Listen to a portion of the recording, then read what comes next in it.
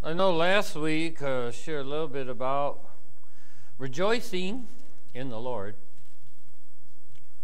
Paul said, rejoice in the Lord. I say again, rejoice.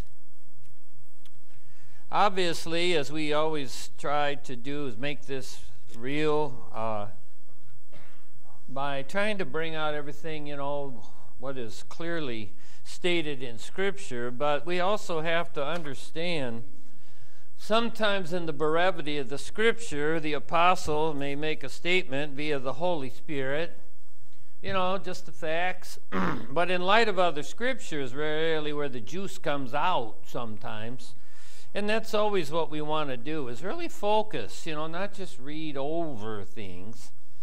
So especially during times when people are going through so much in their lives, some of this admonition from Scripture seems almost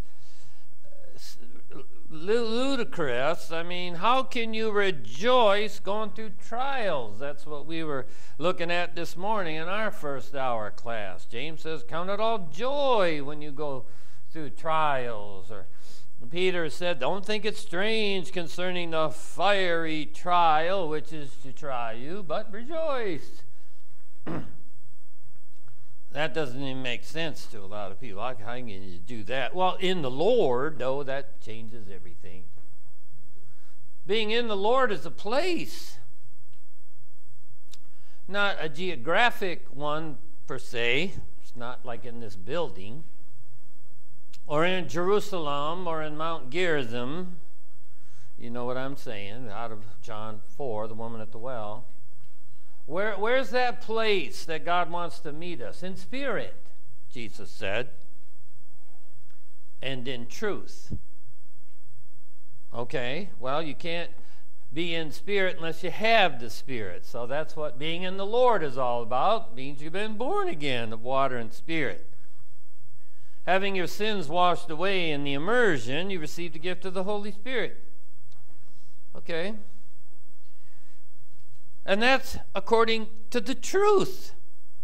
Jesus said in John 17:17 that sanctify them, Father, set them apart for your holy use. Set them apart through your truth, because your word is truth. And Jesus said Scripture can't be broken. Scripture is the truth. So, again, you got to add all the Scriptures up. It doesn't restate everything over and over and over again in the same spot to make a point. There's an idea here that as you grow, you learn. There's a certain amount of understanding you glean along the way in your journey. In 1 Peter 2:2, he said, well, now as newborn babes desire the pure milk of the word that you may grow. Okay, so if you've been doing that all along, you begin to have an understanding, and it doesn't take too much along the way for God to give that increase, opening the eyes of your understanding to all these wonderful things that we've been learning.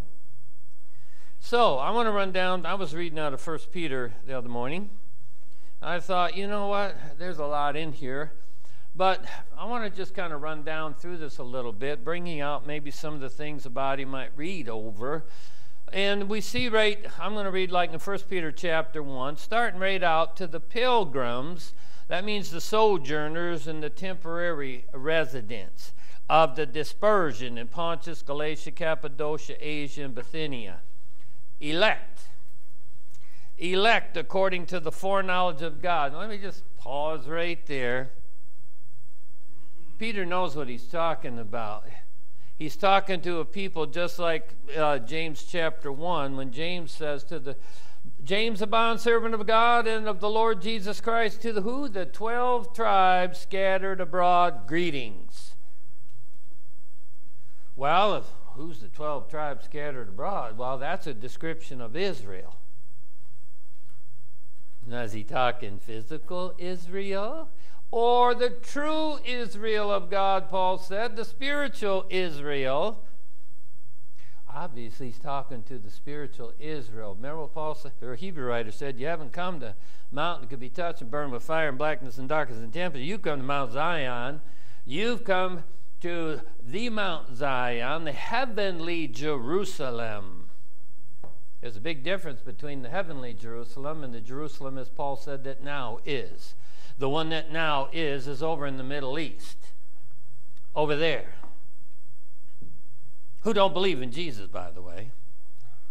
So he wouldn't be writing them a letter now, would he? That's telling you right there in James chapter 1, right in that first verse. The context is the true Israel of God, and they are the ones scattered, because the Great Commission says, go gather them, go ye into all the world, preach the good news to everybody. Bring them in from the east and the west and the north and the south to sit down in the kingdom of heaven with Abraham, Isaac, and Jacob, where the children of the kingdom will be thrust out into outer darkness, Jesus said, where there'll be weeping and gnashing of teeth. What? Well, who's the children of the kingdom thrust out into the outer darkness? Jesus tells you it's the Jews, the physical ones that do not accept him. He said, where I'm going, he told the Jews, you ain't coming. You'll die in your sin. Well, what happens when you die in your sin? Well, you go into outer darkness where there's weeping and gnashing of teeth. So when Peter writes to the pilgrims of the dispersion, the sojourners, the temporary residents, he's talking about us. Why? Because we'll be in the world, Jesus said, but you will not be of it. This is what's going to make you a foreigner, a stranger, a sojourner.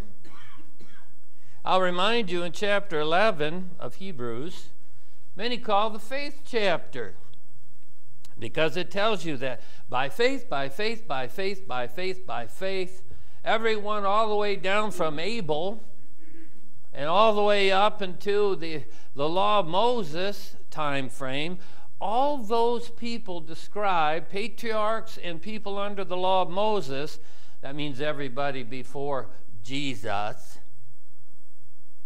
described those of faith. You know, a lot of times people don't think of the Old Testament as being faith-based. Well, technically, it was law-based under specifically the law of Moses. But the promise to Abraham was for all the world. In you, Abraham, I will bless all the families of the earth. Now, he don't mean the individual families, but he just means all the people from every nation. In other words, from the east and the west and the north and the south. The Russians, the Chinese, the Africans, the Americans, when they finally show up. How do I say that? Yeah, this may be our birthday or remembering our Independence Day. We might think that's something. Man, we are so fresh on the global scene and is compared to the history of humankind. I mean, what? This is 2022. You know, that means like 2022 after Christ. That's a long time, 2,000 years. There's a lot of history that took place in the last 2,000 years since Jesus showed up. By faith, Abraham, when he was called to go out of the place he would receive as an inheritance, he went out, not knowing where he was going, dwelt in the land of promise as in a foreign country, dwelt in tents for a reason. Isaac and Jacob. Why? Because they were temporary sojourners in the land that he would receive as a promise. Abraham waited for the city, verse 10, Hebrews 10, or 11:10, which has foundation, whose builder and maker is God. Abraham was looking for a city that was heavenly, not dirt in the Middle East. I don't know how many out there in professed Christendom have all this applied physically. They think the dirt in the Middle East is all the great blessing and promise to Abraham and his descendants. Funny that Abraham wasn't looking for dirt. He knew, yeah, he was sojourning. Why he sojourned in a tent? Because he was a temporary resident. It was not the inheritance for Abraham. Because Abraham was looking for a city which has foundation, whose builder and maker is God. All these died in faith.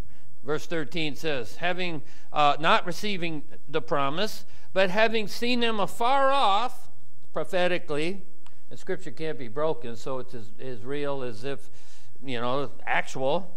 But seeing them afar off, were assured of them, embraced them, and confessed that they were what? Strangers and pilgrims on the earth. For those who say such things declare plainly that they seek a homeland. And if truly they had called to mind that country from which they'd come out of, they would have had opportunity to return.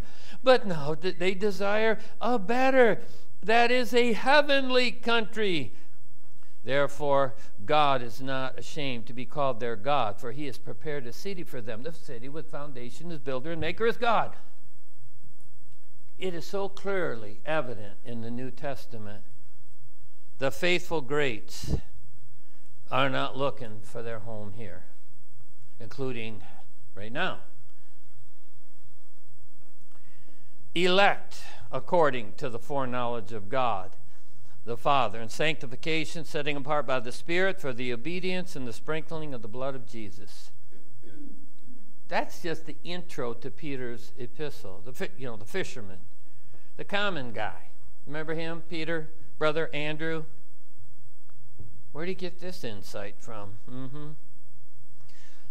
Blessed be the God and Father of our Lord Jesus Christ, who according to his abundant mercy has begotten us again to a living hope through the resurrection of Jesus from the dead. He's talking about your born-againness. You have to be born. The elect are the chosen from every nation under heaven, called out of the darkness and into the marvelous light by what? The gospel. By the gospel. Called. You hear this message of this good news preached, and you know what? Then it requires then that you make a decision. Like that's a good thing. You're not forced into this thing. Nobody is. You come of your own free will. To an inheritance incorruptible, undefiled, doesn't fade away, reserved in heaven for you. Sound like I go to prepare a place for you? And I will receive you again to myself. That's what Jesus said. Who are kept, we the elect, kept by the power of God through faith for salvation, ready to be revealed at the last time. I like the kept by the power of God part because, God can do anything. But when he says through faith, ooh. That's kind of like the weak link in the chain. Why? Because faith is our part.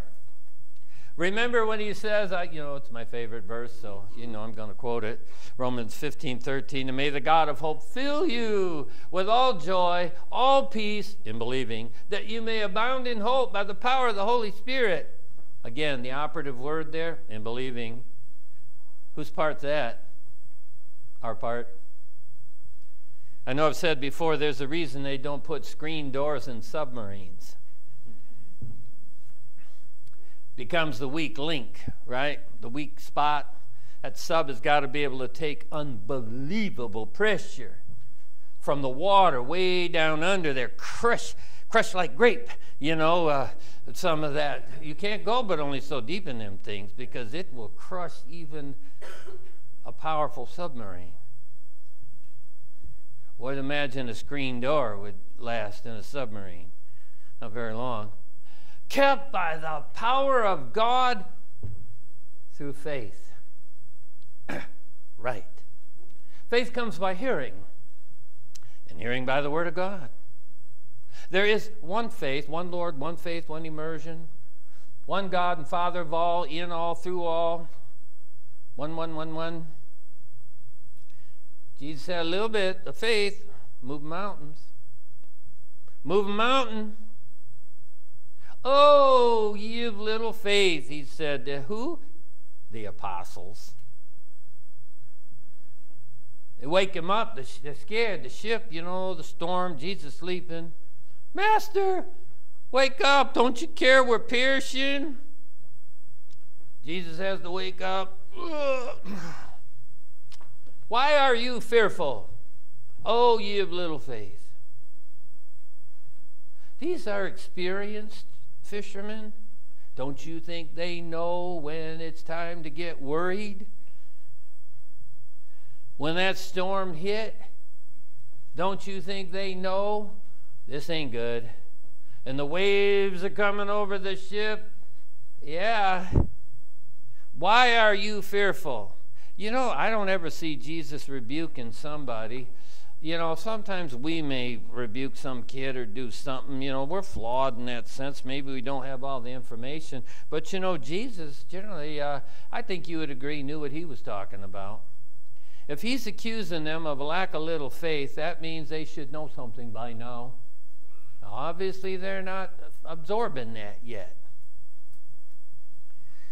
Have you no faith? We see him say, where is your faith? So you see the faith thing, when you see it in Bible, it's either, woman, great is thy faith. The Gentile woman who wanted Jesus to cast the demon out of her daughter, but he wouldn't answer. He just ignored her. And the apostle said, Lord, send her away. She's driving us crazy.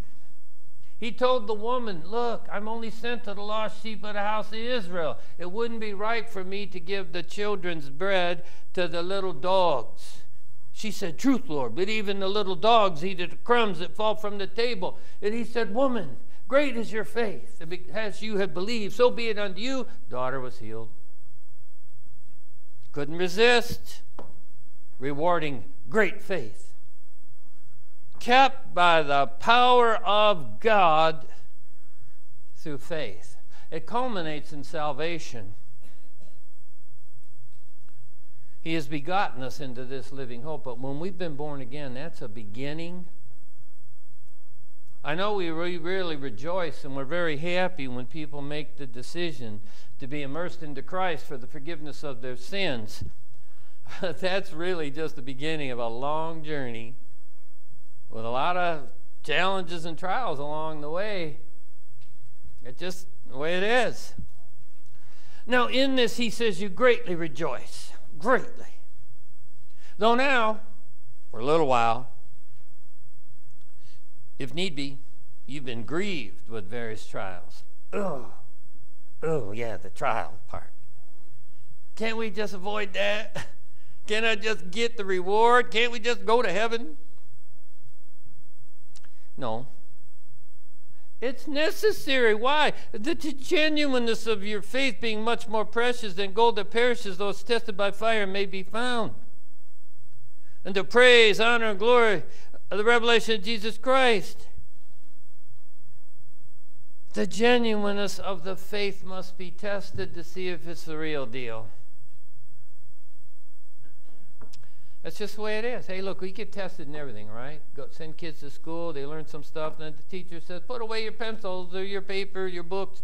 Test time. Uh-oh, test time. They want to see what you learn. Teacher got to know, right? Because if the teacher sees that there's really some gaps or half the kids fail, are these just dumb kids? Or maybe the teacher didn't get the information communicated, you know. The whole idea is learning. So, you got to put it through again, maybe. How many times the gold goes through the fire? 7 times, Jim. 7 times. So, testing reveals the quality of the faith. And you want that tested. Here's the bottom line. Do you think God knows how you're doing in this journey? Yes. He knows exactly how you're doing. But you may think you know how you're doing. I think I'm doing pretty good. You do you? Well, then here comes the old trial. I like how Peter in the garden, after, Jesus was going to be taken, and previous to that, he told him that was going to happen that night. And Peter said, we ain't going to let this happen to you, Lord. You know, we're ready to go to prison with you, even death. I said, they all said that. He said, really? He said, Peter, before this night is over, before the cock crow, you're going to even deny 3 times you even know who I am. No way, no way. And the others said the same thing. Yeah, Lord, we're ready. Well, they struck the shepherd, according to the prophecy, and the sheep scattered. And when Peter, who followed along to see where they took him, and when he stood there watching, and after he denied the Lord, when he realized what he did, it says he went out and he wept bitterly.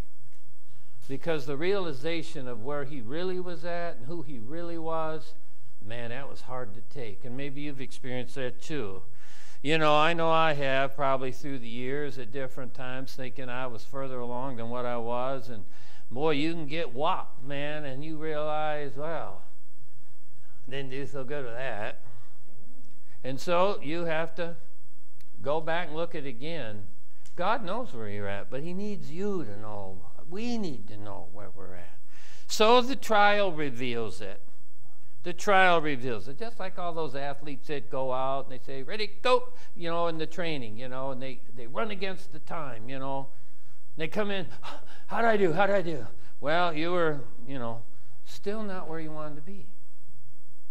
So what do? Cry about it, moan and groan about it, quit? Or you set your mind and you do it again. You do it again. Not trying harder, but believing more. Dig. Dig down into the scripture. Learn more. Get the picture. It'll lift you right up. It'll lift you right up above the circumstance. To see yourself now in your new potential in Christ Jesus. More than a conqueror.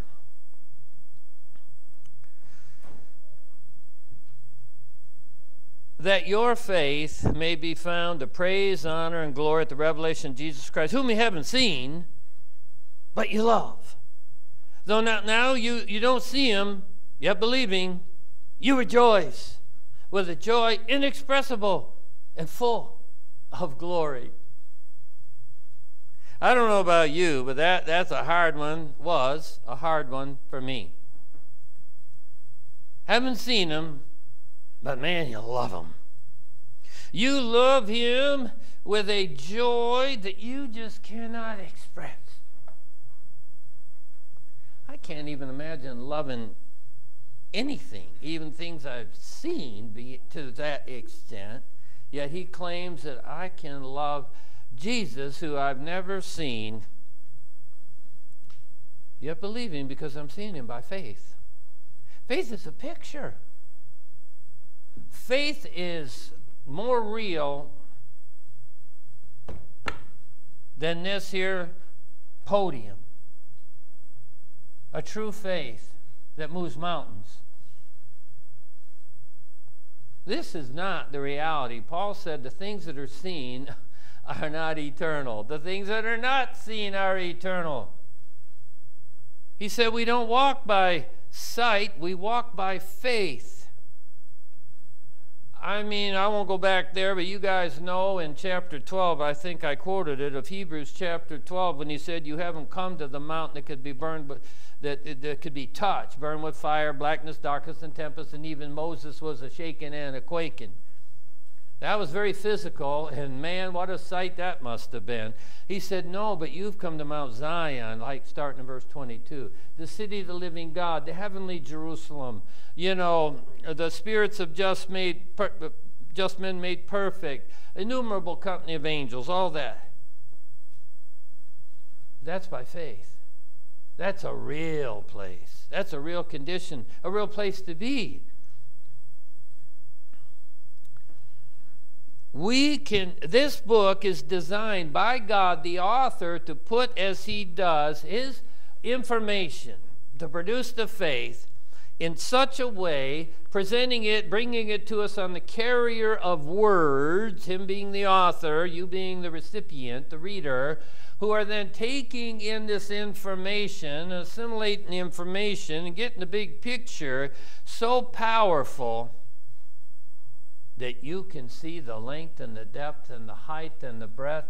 You know, I think we were singing the song or referred to it before, you know, turn your eyes upon Jesus, look full in his wonderful face, and then the things of earth will become strangely dim in the light of his glory and grace. We're made for this. This is what will happen. He said, if you behold with an unveiled face as in a mirror, and you behold the glory of the Lord, 2 Corinthians 3:18, Paul said you'll be transformed into what? Same image. Same image. From glory to glory by what? Spirit of the Lord. What was the context of that quote out of 2 Corinthians 3:18? Exodus 33, Exodus 34, Moses cleft of the rock. God puts him there, covers him with the hand, moves the hand, passes by. All his goodness, all his glory is his goodness, the mercy, his graciousness, his forgiveness, his loving kindness. All these attributes, including his justice, all passed before Moses, powerful mind. In a vision, moment of time, Moses hit the deck, collapsed, worshipped, got up, headed down the hill, headed down the mountain. Children of Israel saw him coming, and it was like, whoa, what happened to his face? Says his face was shining like the sun. Can you go out here and look at the sun? Imagine that on somebody's shoulders. Be smoking your eyeballs, man. Whew. You know, they say don't be looking at that. Don't look at that. You'll be blind. That's pretty bright. You haven't seen him, but yet you believe and you rejoice with a joy that you cannot even express and full of glory. Boy, you're seeing something if that's what's taking place. And receiving then the end of your faith, what you see and believe that you achieve, the salvation of your soul. You know, that's kind of bringing out the temporal nature of this whole journey here. It was already brought out. Somebody was bringing it out. Your life is but a vapor, appears for a little while. James says it vanishes away. David said our lives, a man's life is like a shadow, a handbreadth. It's very, very temporary. Then it says that then from that is appointed unto men once to die, and then we appear before the judgment seat of Christ to receive for the deeds done in the body. It's test day. It's the final exam.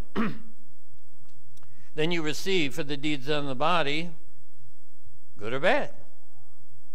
Now this salvation, it says in verse 10, the prophets have inquired and searched carefully who prophesied the grace that would come to you. You know, the prophets, interesting, have been prophesying about this. I'm just turning to Acts chapter 3. All this stuff that we talk about and encourage each other, anytime you're in the scripture, everything since Genesis 1:3, let there be light, you guys know that that light is not the light of day and night. God divided that light, you know, he called the night, or the darkness night and the light day. Evening, morning, day one. The sun and moon and stars that create the physical light of this planet, this world, illuminating the planet, was on day 4. That was day 4. Well, what in the heck was in the light of the Genesis 1:3, let there be light? Well, the Holy Spirit explains it. He says, for it is the God who commanded the light to shine out of the darkness. That's the let there be light. That's Genesis 1:3. Has shown where? In our hearts. To do what? To give the light of the knowledge. The knowledge of what? The glory of God. Where? In the face of Jesus Christ. That's all the way back, and the earth was dark and without form. Let there be light. This is what it's all about. Not yet. It wasn't going to come till the fullness of time, not until Christ came into the world.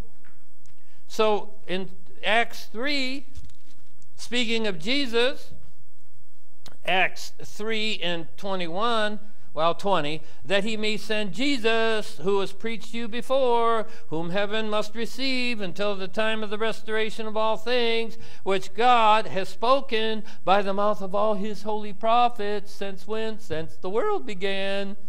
Since the world began, or since time began, you might have a cross-reference. Other places say before time. Come on, time? Before time? That's before the Garden of Eden. You start to see how purposeful God is. For Moses truly said to the fathers, the Lord your God will raise up for you a prophet. That's Deuteronomy 18, verse 15 and 18. Moses knew. He knew in part, prophesied in part. Moses said, the Lord your God will raise up you a prophet like me from your brother, and him you shall hear in all things whatever he says to you. And it shall be that every soul who will not hear that prophet will be utterly destroyed amongst the people. Woo! You know, it does say Jesus is coming back, right? What? In 2 Thessalonians chapter 1, in flaming fire to do what? And flaming fire, taking vengeance on all those who do not know God. That's a huge swath of the human race. And all those who don't obey him. Well, that just about takes care of the rest. Flaming fire, taking vengeance on all them that don't know him and those that don't obey him. That claim to know him, that'd be them that claim to know, but they don't obey. They don't obey. And who said that? Moses. Who's quoting it now? The Apostle Peter. And what does he say in verse 24? Yes. And all the prophets from Samuel and those who follow, as many have spoken, have foretold these days. And I'll just give you what Zechariah's dad said in Luke 1. That John the Baptist, what did I say? Luke 1, Zechariah, John the Baptist's dad, said, full of the Holy Spirit. But did I just mess it up again? I get going and I don't hear what I'm saying. Let's turn to Luke and see what Zechariah, who is John the Baptist's dad, prophesied. First off, he was full of the Holy Spirit. In Luke 1, 67, now his father, John the Baptist's father, was filled with the Holy Spirit, and he prophesied, saying, Blessed is the Lord God of Israel, for he has visited and redeemed his people. He has raised up a horn of salvation for us in the house of his servant David, just as he spoke by the mouth of his holy prophets who have been since the world began. Do you realize that all that in the Bible, Old and New Testament, was pointing to the fullness of time when Christ would come? That's what it was about. And that's what I completely closed my Bible.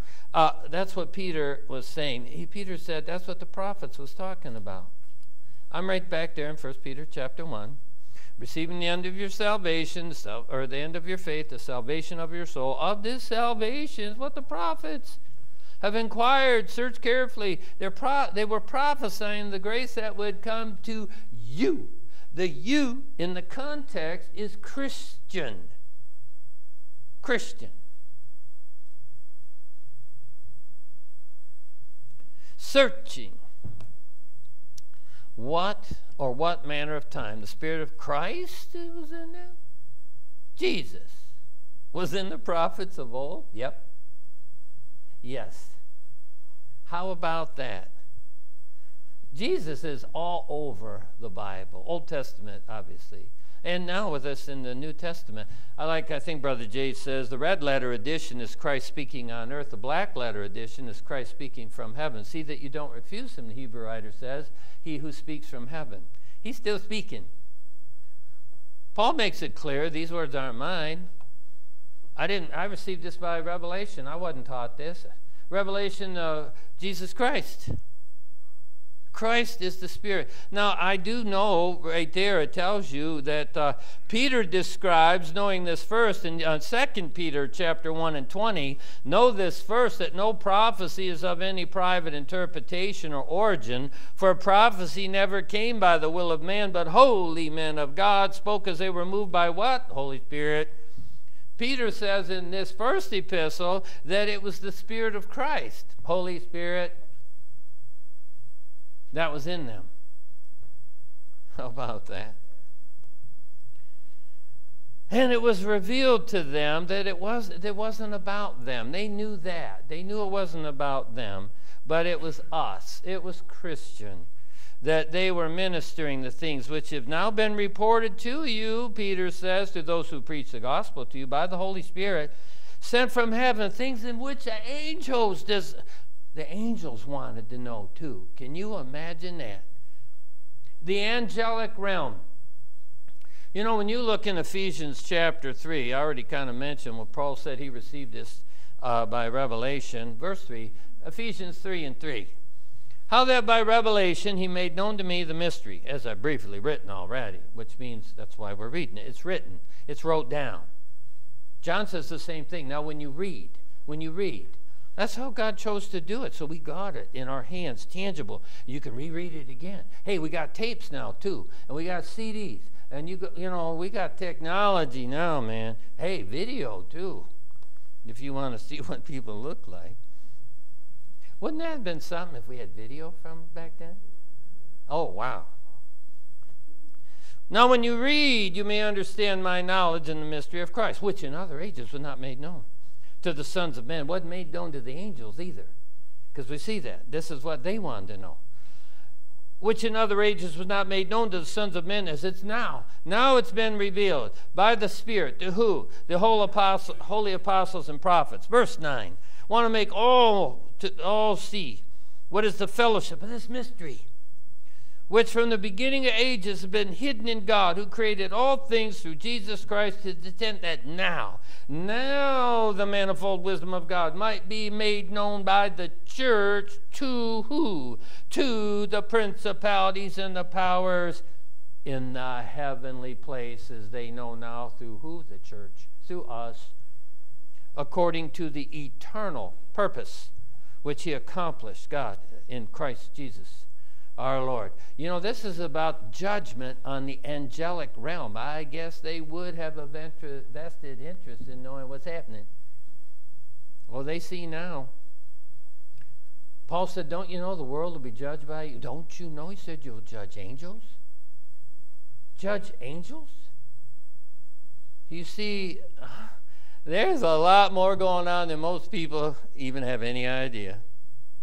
Gird up, therefore, then, the loins of your mind. Be sober now. Rest your hope fully upon the grace that is to be brought to you at the revelation of Jesus Christ. As obedient children, not conform yourself in the former lust in your ignorance, but as he who called you is holy, you are to be holy in all your conduct. Why? Because it's written, be holy, for I am holy. He also said, be pure. How pure? Pure as he is pure. And to be righteous. Well, how righteous? As he is righteous. And be perfect, Jesus said. How perfect? As perfect as your heavenly Father is perfect. All the standard for our conduct now is to be conformed to his image, his character. That's not Steve making that comparison. That's what the scripture says. Those whom he foreknew, he predestined that they would be what? Conformed to the image, the character of his Son. That he, Jesus, would be the firstborn of many, just like him, according to the law of the harvest. Everything bringing forth after its own kind. Boy, if that don't begin to blow your mind. Gird up the loins of your mind. Now, when you compare that to Ephesians chapter 6 in the armor of God, one of the first things he tells you in putting on the armor of God, first off, we have to take the whole armor of God in order to stand against the evil day. He says you ain't fighting flesh and blood, okay? You're fighting against the schemes of the devil, principalities, powers, and the rulers of the darkness. You ain't fighting Chinese. You ain't fighting Russians or nobody else. Is the battle real? Oh, you betcha. It's real. Therefore, take up the whole armor of God, verse 13 says. Now, notice the first thing he tells you to do. Stand therefore, girding your waist with truth. What did Peter call it? Gird up the loins of your mind. When I looked that up, loins, procreative power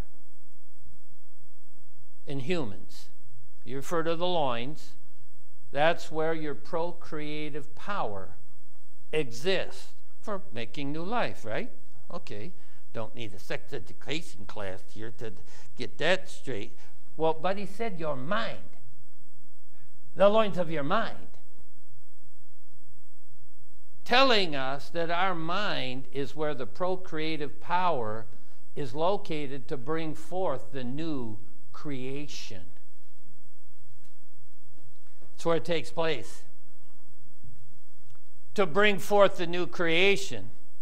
For the transformation, renewing of the mind, we are begotten and conformed, born again into the likeness. Let us make man in our image, God said. That's the Genesis 1:26 and 27. But the Apostle Paul makes it clear, just as he chose us in him, Ephesians 1:4. Just as he chose us in him before, what? The foundation of the world, that what? We should be holy and without blame before him in love. The only way a human being can be holy without blame before God in love is not in the flesh. The Bible says no one in the flesh can please God. Those in the flesh can't please God, Romans 8, Paul said, verse 8 and 9. But he said to the Christian, you're not in the flesh, you in the Spirit. If indeed the Spirit of God dwell in you, but if anyone don't have Spirit of God or Christ in him, he ain't his. Because what? You can't be conformed to the image of the Son of God by your own power. Moses didn't transform his own face. That happened to him when he beheld the glory of the Lord. We read it, or quoted 2 Corinthians 3:18. If you behold as in a mirror with an unveiled face the glory of the Lord, you'll be what? Transformed into what? Same image. Same image, that's what this is designed to do. This is what by faith is all about. This produces that faith. Transformation, renewing of the mind, no longer conform to this world. Put off concerning your former conduct, your old man. Be renewed in the spirit of your mind that you may what? Put on the new man, created by God in what? True righteousness and holiness. That your power? No way, Jose. No way, Hosea. I'm going to have to stop it there. Procreate, the renewing of the mind. I've given this before.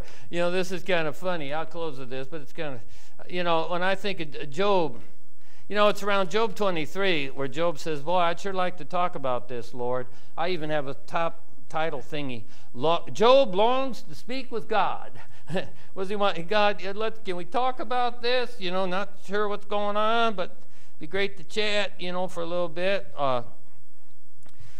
Today my complaint is bitter, my hand is listless because of my groaning. Oh, that I knew where I might find him, that I might come to his seat. I'd present my case to him. I'd fill my mouth with arguments. You know, I'd like to talk about this, you know, if I could, God. So I like there at the end of the book of Job when he says here, I'm in Job 38. The Lord answered Job out of the whirlwind. Who is this who darkens counsel by words without knowledge? Now prepare yourself like a man. I will question you, and you will answer me. You might have a cross-reference to prepare yourself like a man. It says, gird up your loins. What Peter say? Gird up the loins of your mind. This is going to get deep. This is going to get powerful. Remember what Jesus said in John 16 and 12? Told the apostles at the end of his life, I have yet many things to say to you, but you can't bear it now. But when he, the Spirit of truth, has come, he'll guide you into. He said, you ain't got the capacity for what I've got to share with you. We're going to have to expand your capacity. Gird up your loins of your mind. If you're going to bring forth this new creation, God's going to have to open your little pea brain. He's going to have to expand our understanding to receive it.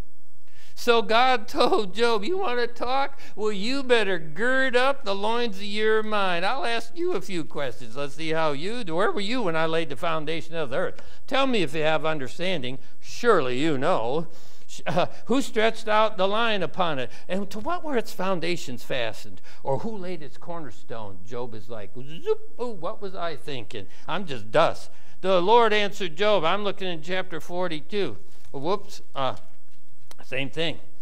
Job answered, I know you can do anything, and no purpose of yours can be withheld from you. You ask, who is this who hides counsel without knowledge? What was I thinking? I uttered what I didn't understand. So God said to Job, gird up your loins, let's talk. Actually, that was in chapter 40. Job answered the Lord, behold, I'm vile. What shall I answer you? Verse 6, Job 40:6, the Lord answered Job out of the whirlwind. Now prepare yourself like a man. I will question you. You will answer me. Do you realize when you read all those chapters of the little dialogue back and forth with the Lord and Job, Job wasn't able to answer God one question. He couldn't answer one question. Things too wonderful for him. This by faith that we've come to, where we see now, as Peter describes, all this that we have access to, all that we have access to as the elect, a living hope, an inheritance that doesn't fade away, that's kept by the power of God for us. Even though we have to be tested, we're going to have to go through some trials, because it's right and reasonable that the genuineness of our faith would be tested. And this is what the Bible's been about. This is God's eternal purpose, and all the prophets since the foundation of the world have been talking about it. Man, when you see how purposeful God is in all these things and how great our hope is, what can we do but rejoice? Rejoice. So thank you for your attention this morning. God bless you.